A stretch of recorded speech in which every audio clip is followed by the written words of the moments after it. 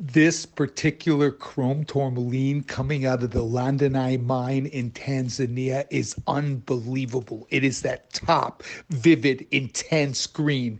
That fancy shape is the only one of its kind. It's a big stone. Stones above 2 carat are rare. To have a 5.5 carat perfectly clean. Now, when you go under the Chelsea filter, this is like ruby red due to the high concentration of chromium. It's unbelievable. You got a mountain of deep flawless diamonds in this piece as well.